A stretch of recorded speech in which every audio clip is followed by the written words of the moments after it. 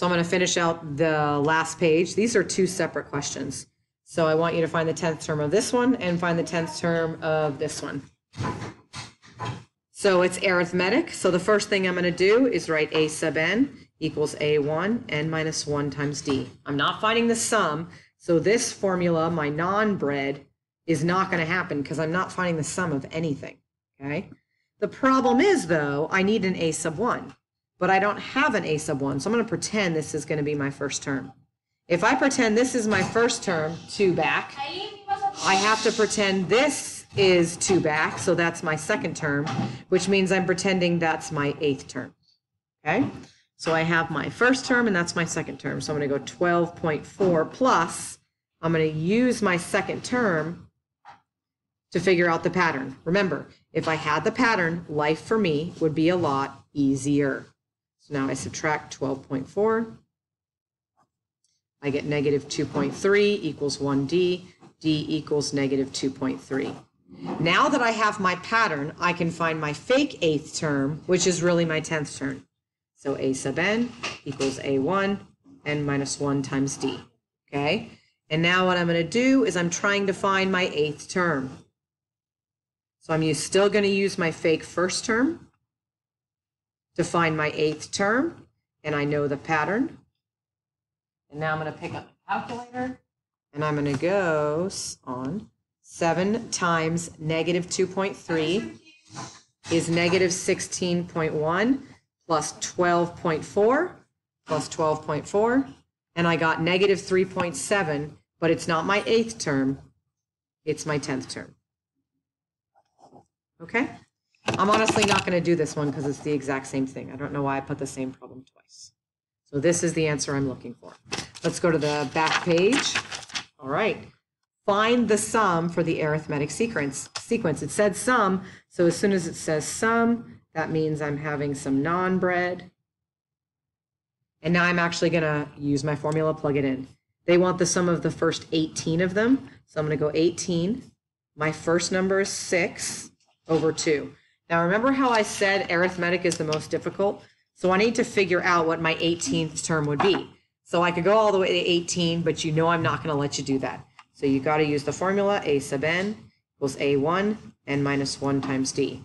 My first term, trying to find my 18th term, and my pattern is 2. 18 minus 1 is 17, times 2 is 34, plus 6 is 40. That means 40 goes in there. 40 plus 6 is 46. I'm going to go 18 divided by 2, which is 9. I'm going to turn it on. 9 times 46.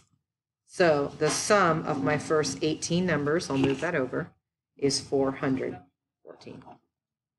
Okay? So now I'm going to do the next problem. This next problem is the exact same, but a little bit different. They want the sum of the first 20 numbers. So I use this formula. I'm going to plug in 20. Now the difference is I have to find the first term. Well, I don't see the first term there.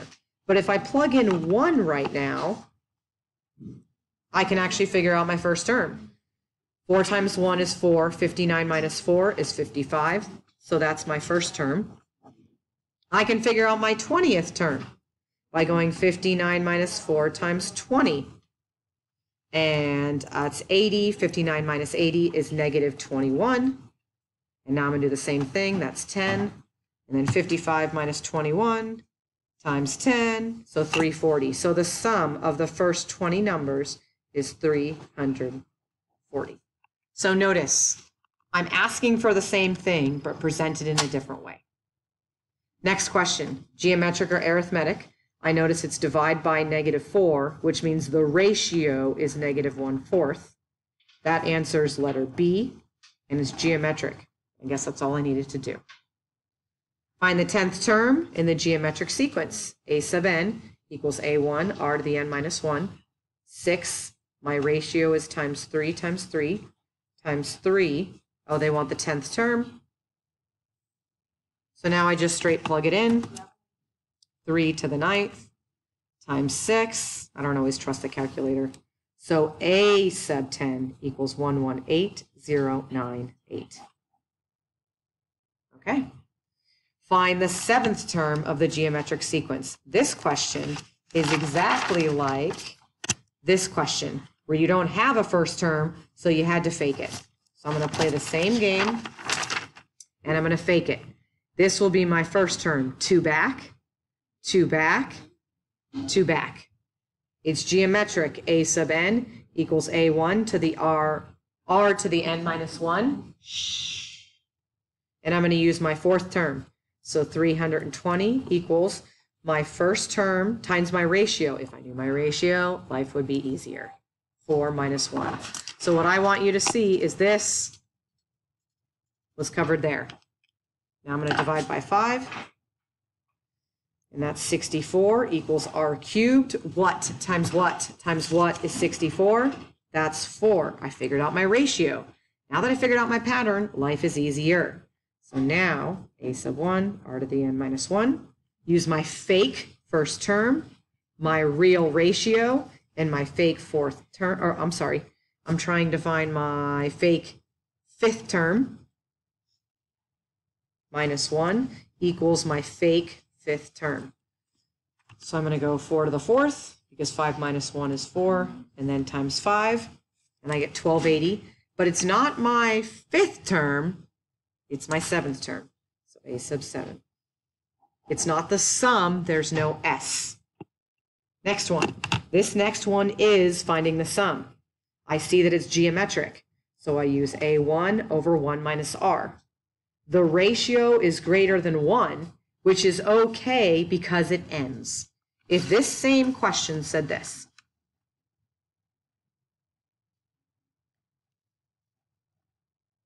then the ratio is greater than 1, and since it's infinite, it would be no sum. It diverges because the ratio is greater than 1. So be aware of that. When it ends, you can do it. It ends. You can define that. When it doesn't end and the ratio is greater than 1, you cannot define that because the answers keep getting bigger and bigger. So first term. This one's messing with me. No, it's not. So it's 6 over 1 minus my ratio, which is 9. 1 minus 9 is negative 8. 6 over negative 8 is negative 3/4. The sum of the first 8 numbers is negative 3/4. Okay? I want to address this one here because I want you to see how these two are the same. Same problem, a little bit different. It's still geometric, but this time it's infinite, but the ratio is less than 1. So it converges, which means you can do it, okay? So what I'm going to do is I'm going to go a1, 1 minus r. Oh, I got to go back. Sorry, there's girls, please. Thank you. I got to go back. I'm sorry, I got distracted. I did the wrong formula because it ends. I should have done the fancy formula. So this one's all wrong. Rewind. How easy is it to make a mistake going quickly? And some of you probably noticed that in the beginning. So I should have used the formula that doesn't end, which starts this way, but goes I run. So let me redo this. First term, 6, 1 minus the ratio, which is 9, to the 8th power over 1 minus 9. Okay? So let me redo this, and I would do this in the fancy calculator. How do I do it in the fancy calculator? The exact way that it's written. So I'm going to go control divide, 6 parenthesis, 1 minus 9 to the 8th. Now, if I were you, just in case, I would put this in parenthesis because if it's negative, it's going to make a difference. 1 minus 9, and I get a way bigger answer, which makes way more sense. So I should have written the sum of the first 8 numbers is 322854040. Let me move that up a little bit. So let me back up because I went a little bit fast. This one, I did the wrong formula. Because it ends, I should have used the fancier formula. I get a really big answer. This one, it doesn't end. I use the more simplistic formula. The ratio is less than 1, so I can do it. Problem is, though, I'm messing with you on this one. You notice how the other ones say k minus 1, n minus 1? This one just says k. So you're actually going to have to find the first term by plugging in a 1. 1/5 to the first power is 1/5. 30 times 1/5 is 6. So a 6 goes on top. 1 minus the ratio is 1/5.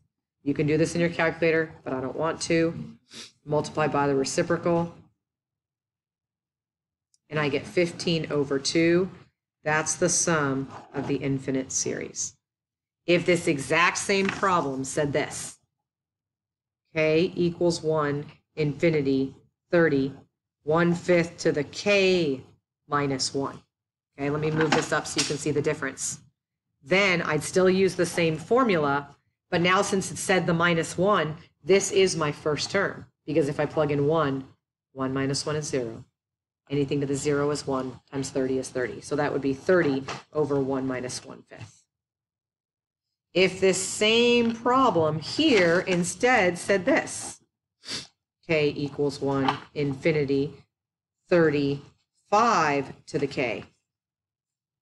There is no sum. It diverges because my ratio is greater than 1.